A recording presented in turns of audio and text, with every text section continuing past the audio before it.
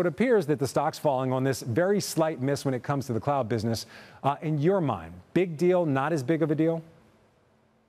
Yeah, I don't see it as time to panic. I really don't. And you can see that the stock even bounced back up a little bit after falling after hours. And the reason I believe this is because if you thought the AI story was working before yesterday, you still think it's working today, right? In the call, Satya Nadella, Amy Hood, they talked about the fact that this was a capacity issue, right? There's hardware that's needed to enable customers to build with this AI technology, and it's in short supply. So that was a thing holding back some of the growth. It still contributed to 8% of Azure's growth. AI it still contributed to 8% of Azure's growth in the quarter. So I don't think the story has changed at all, or at least not very much. And I don't think it's time to panic on Microsoft. You know, what you're saying has been echoed by a number of analysts. I'm just going to point to Jefferies' Brent Thill. He said basically, I'm paraphrasing, but he says basically the company tripped over a hurdle, but they're still leading in the race. Another data point in that note was that Microsoft M365 Copilot customers, according to Microsoft, grew 60% quarter over quarter. And they also saw an increase in 10,000 seat deployments, basically those big enterprise customers. Is that being overlooked possibly in this report, the fact that this AI Copilot story that's really kind of pushed the markets all year long, we are starting to see adoption and we are starting to see people actually find the use cases?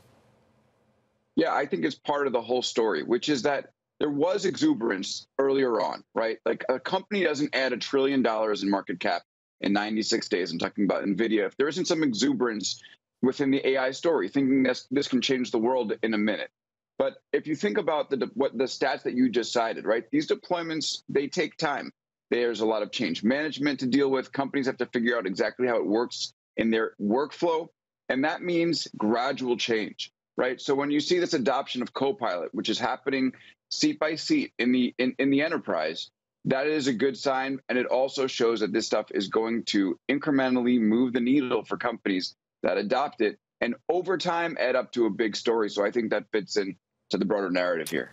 All right, so you're saying overtime leads to a big story. I want to look ahead, if you don't mind. Meta, we have had actually three of the Magnificent Seven companies report, but two of them, Alphabet and Microsoft, they came low. They fell after actually reporting top and bottom line beats. Investors kind of looking for one thing in there and kind of picking at that. Is any of this a read when it comes to Meta? When it came to Alphabet, we saw some weakness in ads.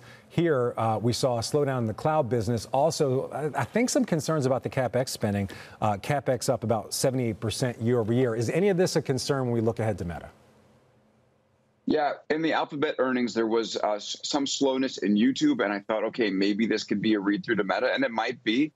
But I think Meta has an opportunity and probably has capitalized on this moment where advertisers at the time that we started the year were looking for more efficient ad spend, right? Return on ad spend. And Meta's been able to deliver that, right? Whereas some of your traditional, more brand type of spend, that's pulled back. So I think there's an opportunity for them to capitalize that on the quarter. They're going to be spending a lot. We know that. We know they're going to be spending a lot on Reality Labs. We know they're going to be spending a lot on AI. And up until this point, the market has been good with that when that story's been on AI. But the market this quarter in particular, thinking about Alphabet, thinking about Microsoft, has been a little bit finicky when it comes to that AI spend. So if there's misses and a lot of spend going on within Meta, there could be an issue. But overall, I expect a positive quarter for the company. You know, one last question, Alex. We got to get out of here after this. We're going to play a soundbite from our Jim Cramer later in the show. I'm going to paraphrase Cramer. He basically said investors are starting to get religion when it comes to valuations. Do you believe that valuations are also a part of this story, that the quarter has to be perfect, or investors, they start to get a little skittish when it comes to these high valuation names?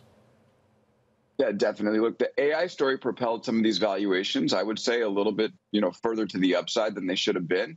And for this moment to really work in the economy, for big tech in particular, you need to have rational valuations so the companies can operate with consistency, so that investors' expectations are within the realm of reason.